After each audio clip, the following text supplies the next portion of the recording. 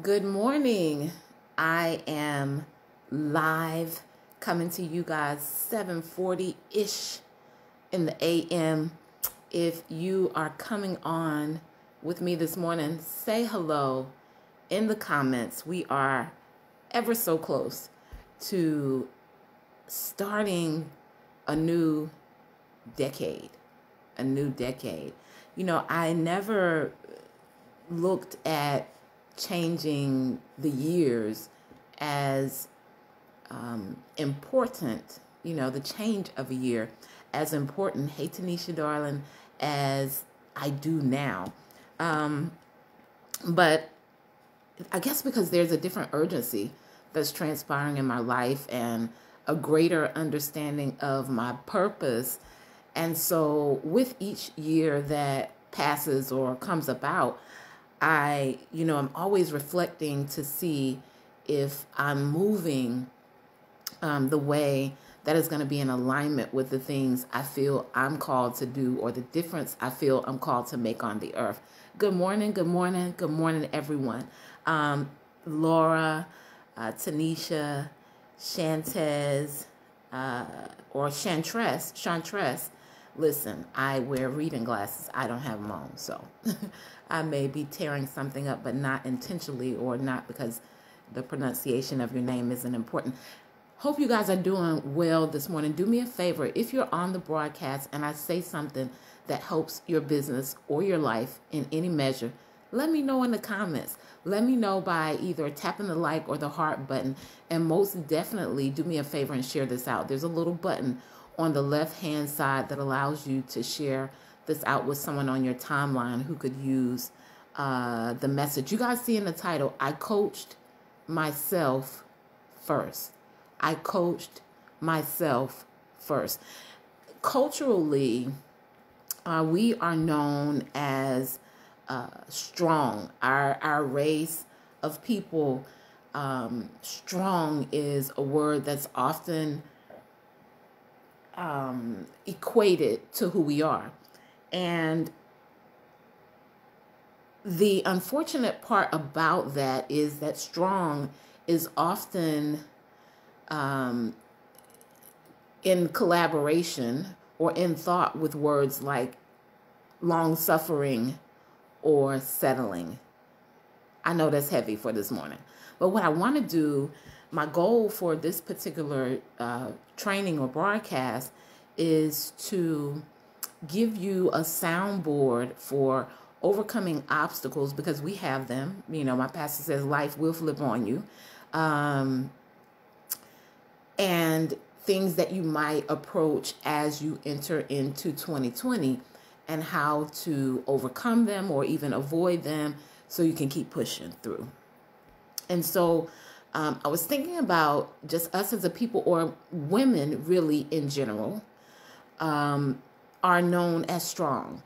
And I want to make a line, a definitive line in what strong really means and what strong really looks like, because our strong is often equated with suffering, long suffering, and settling. Now, I come from a line of women. In my broadcast I did on last night on my business page, which is facebook.com/buildwithtanya. You guys hop over there when we finish. Be sure to like the page. You'll get notifications. I do trainings every week on Mondays and Wednesdays. But I come from a line of women, and I kind of talked about that last night, who are very strong. And I think what has been mistaken is that strong means we got to suffer long in something, or strong sometimes leaves us in a space of settling. So I remember someone making a statement that I was resilient. And, we hear words and we can, put their meanings into context without necessarily knowing the fullness of what those words mean, right? Hey, Kenya, darling, how are you? So I looked up the word resilient. And it said the capacity to recover quickly from difficulty And then the word toughness was behind it. And it also said spring back into shape. Now, how many of you feel like you're pretty resilient? Put me in the comments if you feel that you're pretty resilient. For me, when I read that definition, and I saw the capacity to recover quickly, I thought about different situations in my life that I'd recovered from. I remember one, I was working in Raleigh-Durham area, and it was really my first time in my adult life. I think I was maybe 22, 23, where I really was doing things on my own. I had my own place. It was the first Christmas that I was able to really buy gifts for other people in the family. I was earning good revenue. I probably spent, about, to a fault. Yes, Kenya. I probably spent about $1,000, which, I'm not telling you how much to spend on your Christmas shopping and Christmas gifts, but I didn't have children. I didn't have a husband. It was just me, and it felt absolutely amazing. And I remember maybe 2 or 3 days, no, it was the 20th of December, so it was about 5 days before Christmas. I left to go to the mall to get the last few gifts that I was getting, and then I was going home to visit my mom. And when I came back, my apartment had caught on fire. So there was a huge home that had been renovated, and each level of the home was an actual apartment. And I had the whole top 3rd floor, so it was the largest of that space. It had been renovated really nice. I was just really in a great space in my life. And I remember, my apartment catching on fire. I had about $1,000 in a book, and then all of my gifts, all of that stuff just gone. And so that was one of the times that I had to be resilient. It was transitional for me, but I don't remember doing a lot of stressing about it. I don't know if it was because I was so young and I didn't know that I need to be stressing, because I was pretty much starting all over. Hey, Edie, C. Phillips, good morning. I don't know if that's what it was, but I do remember being resilient during that time. I also remember this is not so far in the past, but I was previously married for 14 years. And in 2007, I went through a divorce. So prior to the divorce, so about in 2011, I believe, my ex-husband and I separated for about 2.5 years. Now, at the time that we separated, I was ready for him to go, and he was ready to go. We were going to divorce. So reconciliation wasn't a thought of mine.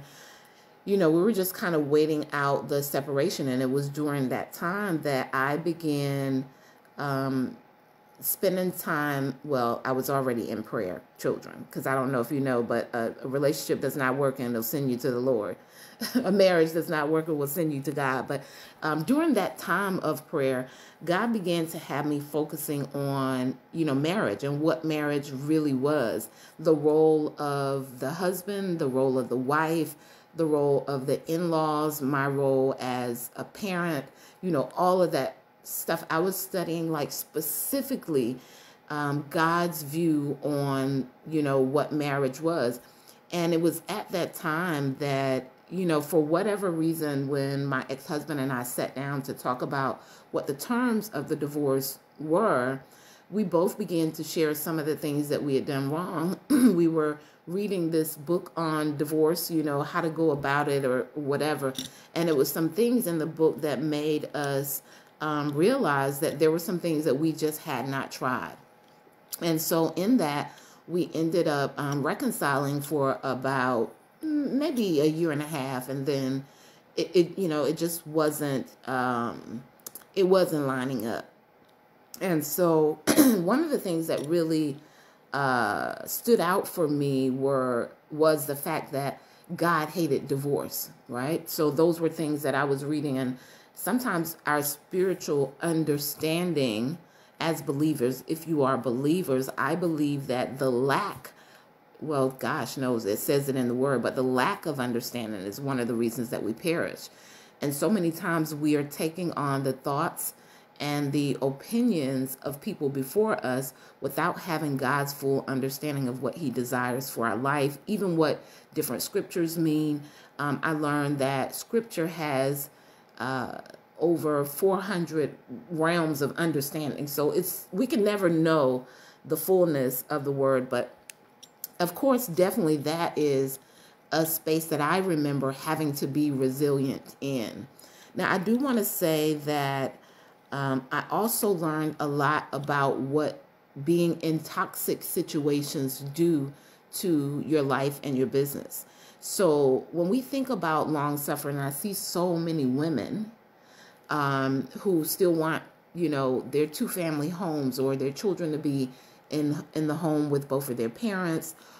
Maybe they had an idea of marriage all their life. And, sometimes the strength that we are using is actually from a space of suffering and settling. That's for a whole another broadcast. But I went there because I was thinking about resilience and how, even after, a divorce from a marriage of 14 years, I have transitioned from owning a physical building to creating a career that I work from home and have replaced my income and able to take care of my daughter and help a lot of people around the world. And so, packing my home, moving to a new city, putting my daughter in a completely new school and starting over required a measure of resilience. But what has stood out for me the most is in each and every time that life has flipped on me, I coached myself. Someone put that in the comments. Each and every time life has flipped on me, put I coached myself in the comments. And as I'm working with clients, so I am a business coach and mentor, transformational growth strategist to women service-based business owners. And I am a licensed, not licensed because there's no licensing for life coaching, but I am a certified life coach. And my certification, you're welcome, dear. You are so welcome. My certification for life coaching is founded in what's called NLP. And I'll explain more about what that is as I move forward on this morning. But as I, was in training for life coaching, I realized that much of what I was learning were things that I had already done. Now, I'm not saying that the certification didn't help me because it did greatly. I believe that in every situation, there is always something that you can take from it, some direction or something that's going to help you move forward progressively if you're open to it, if you're looking for it. One of the worst things that we can say is, I already know that. Even when I look back on to my marriage, one of our downfalls within the marriage was I already know that. And what I mean was we both had our ideas of what marriage was supposed to look like. My ex wasn't raised by his parents, and so he wasn't in a home where marriage even existed. And my mother and father did raise me until I was 12, but it wasn't necessarily like an ideal marriage either, right? And so often we take on these opinions of other people or other situations without having full understanding, and it impacts our expectation. For us, it impacted definitely what my ex felt the role of a wife should be. And so I found myself, trying really hard to operate in his idea of the role and still be everything for my business, the community. And I think those things are very doable, but people simply have to be on the same page. So anyway, I wanted to share with you guys some things that will help you build up your resilience in your life as you face adversity or change or challenges, because they're built in, guys. If you're looking for perfection to occur in your life, it does not happen. But I want to tell you that sometimes when you say I'm strong, I want you to get to the place where you're not saying you're strong because you continue to keep overcoming the same things, right? Because that's, I don't know how much we can really call that a measure of strength. So let's not think about strong as I go through a whole lot of stuff and I get through it. Let's get to the place where we're not going through as many things because we've coached ourselves in the last thing. Do you guys hear me? Let's get to a place where we're not having to say, I'm so strong because no matter what you throw at me, I can handle it. Let's get to the place where we're not having to go through so many things because we're making better decisions and better choices. So I said I was going to share with you guys what NLP training is. It's the foundation of the type of coaching certification that I have. It's a psychological approach that involves analyzing strategies used by successful individuals and applying them to reach a personal goal. So if you followed me for a long time, you'll notice that I'm very strategic in the things that I share. I talk about strategies and overcoming things. But when I learned what the foundation of the coaching was that I received, I said, wow, this is what I have been doing all along. So I would have a situation that I would face, and then I would sit in a moment of awareness. Like, how did this happen? How did this occur? What can I learn from this? And how can I begin walking in a pace that keeps this thing from happening over and over and over again? So the foundation of the certification that I received was definitely in alignment with what I had already been doing. For those of you who are believers, let's think about reading the word. So how many of you have read like a scripture and the first thing you say is, so-and-so needs to hear this. So-and-so needs to hear that. Now that was me, because at the time that I was really, really getting into my relationship with God and reading the scripture, I was going through all of this personal stuff, in my marriage, and people who were connected to us in different measures.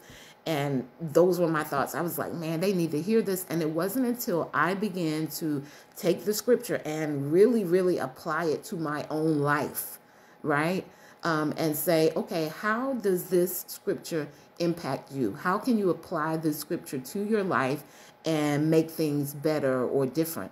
And that's when I began seeing different results. It wasn't until I began looking at whatever it was. Can you guys hear me?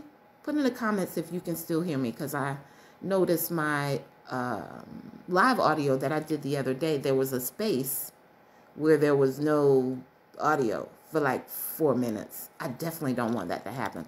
If you're watching, if you could do me a favor and just put whether or not you can hear me in the comments, that would be awesome. I'd appreciate that so much. I'm going to keep moving forward just in case you can't hear me. And I know that Facebook has a lag, so it's a little slow in getting responses. But I realized that I'd been coaching myself. And many of you who are business owners are or will be, well, let's just say are, in leadership positions, right? Now, whether your title actually says you're in a leadership role, I just believe that everyone is always in a space of leadership where somebody is watching you live out your life. Someone is watching how you operate your business. Someone is looking up to the way you do things and taking clues and taking notes, whether, it's the greatest thing or not. And I think it's important that as we are living our lives and running our businesses, that we take time to coach ourselves. I'm going to give you guys some specifics on how to be resilient. Remember, I said resilient is the capacity to recover quickly from difficulty, gain a level of toughness, spring back into shape. That's what the definition is. But we don't want to have to keep recovering. Right. The goal is to not have to continue to keep recovering from things. We want to make better decisions. So in the end, I'm going to give you guys some things that can help you become resilient in your process. When I say coach myself, as I am coaching clients, so I started mainly teaching people about their business. And then I soon learned that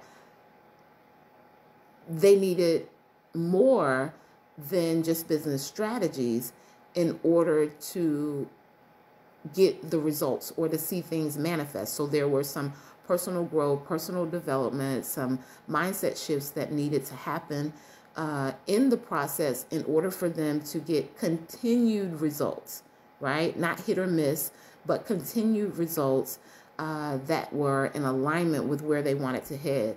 And it was at that time that I began to completely and fully embrace, who I am as a brand. So my business is called Renew Full Circle. I founded it in 2012. And in between 2012 and 2019, I kind of shifted away from the concept of the full circle experience.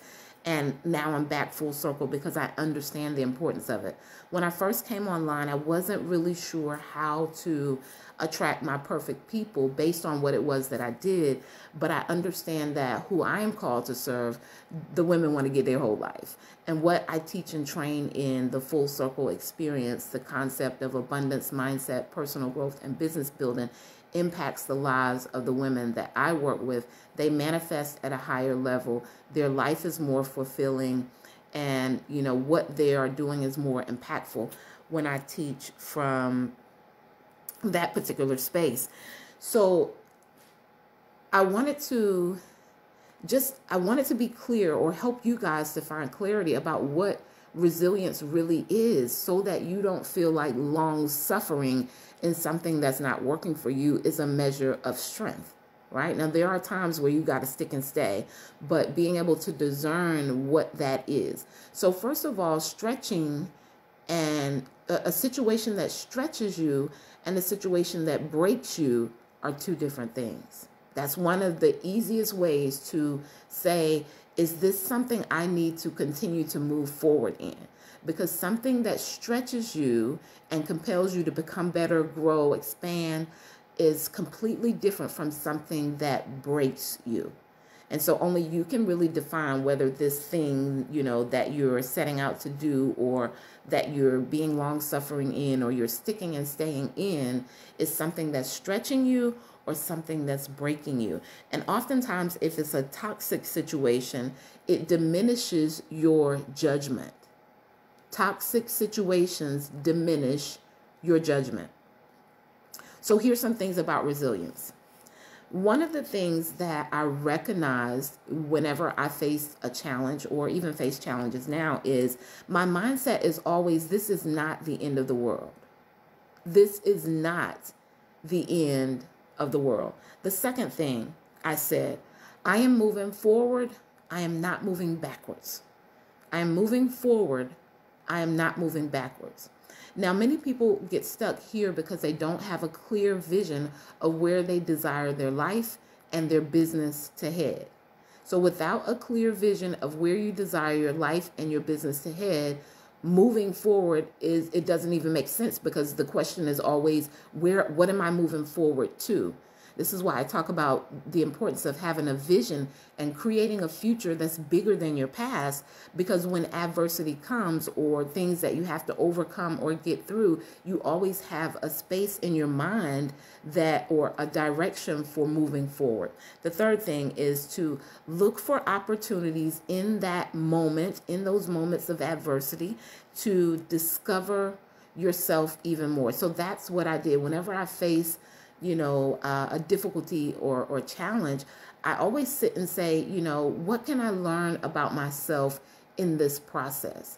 What can I observe and become more aware of about how I think, how I make choices, what decisions I made, what decisions I didn't make, what do I actually need that I don't have? Who has what I need that I don't have, that's going to fill in these gaps or these voids that actually caused me to, end up in the situation that I'm in?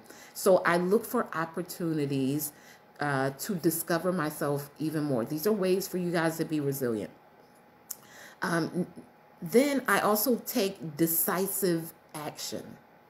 Take decisive action. One of the greatest things you'll do as a leader of your life and your business, or whatever role you play in your business, is learn to take decisive action. So many people sit undecided for years. Some of you have been watching me for 3-4 years now, and you haven't made that decision. I want to work with her. She has what I need. Take decisive action. Many of you would be 2 to 3 times ahead in your process had you made some of the decisions that you needed to make 2 to 3 years ago, whether it was working with me or something you needed to do in your life.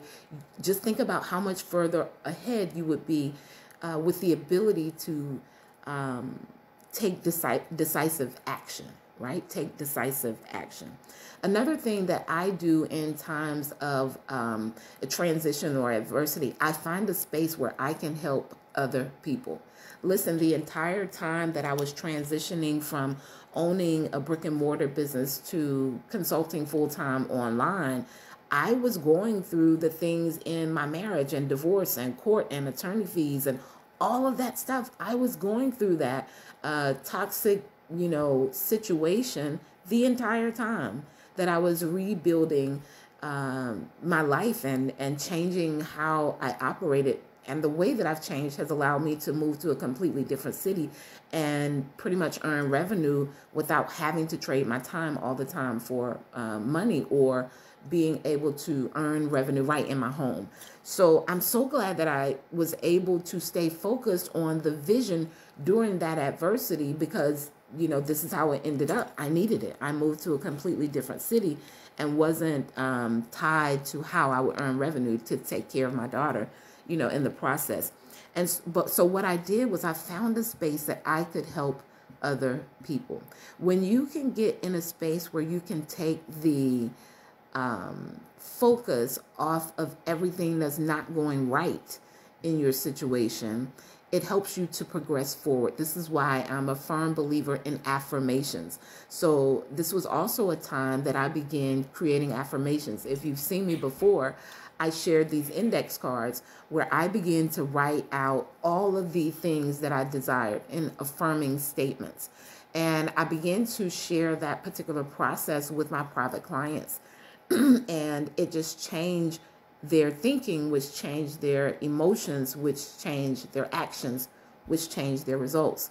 And that is actually what led to me creating the affirmation guide that I now have, because I saw a need for people to change what they were speaking, saying, and thinking in order to change their life. So oftentimes when we're in a situation, like if our business isn't going well, the thoughts and things that we continue to say is, my business isn't going well. This is going slow. This isn't working out the way that I planned. And it's difficult when that is the thought process to head in a different direction. So I knew, not only from my own personal experience, remember I said I coach myself first. So when I got my certification for life coaching in 2016, I had already been applying some of the things that people had been studying about the brain and, how we think and speak. For years, I had been applying it because there were tools for me to get out of, the situations that I found myself in. And so my note cards, hey, Russ, how are you? With those affirmations helped me so much. And I created the affirmation guide because I wanted to give you all a tool that you could use every single day. It helps to build up that resilience that you need. It gives you like personalized visions for your life. The guide is broken down into 6 areas of your life. So change for me meant I not only had to look at how my business was functioning, I had to look at every area of my life, my health and wellness, my career and finances, my home, family, and relationships, the social and cultural aspect of my life, my learning and self-improvement. I had to begin to look at those areas. I call them the 6 elements of life alignment, and assess how those areas were going, because all of them impacted my results in my business. All of them impacted my results in my business. So I wanted to think of a way that I could share it with people who weren't even my actual private clients, as a way to build foundational things and as a way to begin coaching themselves through growing their life and growing their business. So the affirmation guide is broken down into those 6 elements of life alignment. There are affirming statements. There's space for you to create your own affirming statements. There is direction and instruction on how to apply the guide to your life so that you can begin manifesting at a higher, more abundant level in your life, so that you have a picture or even a vision for each of those 6 areas of your life. Now, the thing about this is I've been teaching from those 6 areas for about 8 years. And it wasn't until recently that I decided to, take that piece. It actually came from a vision course that I began teaching about 8 years ago, and to take that portion of it and put it in a guide that was easily accessible to you. So the guide actually comes to you through ebook form. So on your device, you're able to scroll and read it, like you're reading an ebook. And what I did as a bonus is I made a link so that you can download a printable copy. And on the copy, it leaves space after each element of life that you're looking at, that you're wanting to affirm higher, greater, more abundance in, and create your own specifics. So you can put the income amount. I believe that many of our prayers aren't answered because we aren't specific enough, right? We're so general with what it is that we're asking. And so it leaves space in the downloadable workbook for you to be able to tweak the affirmation statements and make them more personal and make them your own. But I wanted you guys to know that you can use the affirmation guide to coach yourself. I think it's important. Paulette Reese, good morning. How are you? I think it's important that if you are thinking about even creating an online course for someone, if you're thinking about training, teaching, educating, or coaching, I think it's important that you coach yourself first or during the process of learning to coach, teach, or train. I think it's important that you coach yourself first in those areas that you're wanting to share with others. So I gave you guys some things that you can do as it relates to being resilient. And I want you guys to think about this too, though, because the definition says to recover quickly. I believe that the greatest measure of growth is not necessarily to spring back to where you were. I think whenever you face a trial or adversity or a challenge, the goal should not be to spring back to where you were. Remember, the goal is to move forward. The goal is to come out of that situation greater than you were when you started. So now I think that's a little flaw in the definition, because my goal, if I'm facing something, if I've properly taken the time and looked for opportunities to discover myself even more, I should not bounce back to where I was. I should be greater, stronger, doing more than I was when I first experienced whatever the challenge may be. The challenge for you may be something that you need to learn in your business to make it better, to earn more revenue, to get in front of more people, to help people be a bigger impact, whatever your goal is, and that's causing challenges for you. I don't feel the goal should be to get back to where you were, right? Because that means you're not moving forward.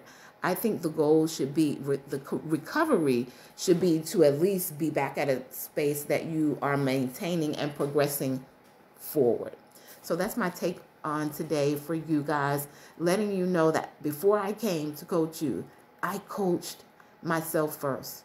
And I think it's important that you all do the same. You take opportunities to coach yourself, to think about your thinking, to think about your decisions, to apply principles and the memes that you're seeing on Facebook and the scripture and the word to your own life and get results. Coach yourself first. That is my take on this morning. You guys, if you enjoyed, tap the screen for hearts.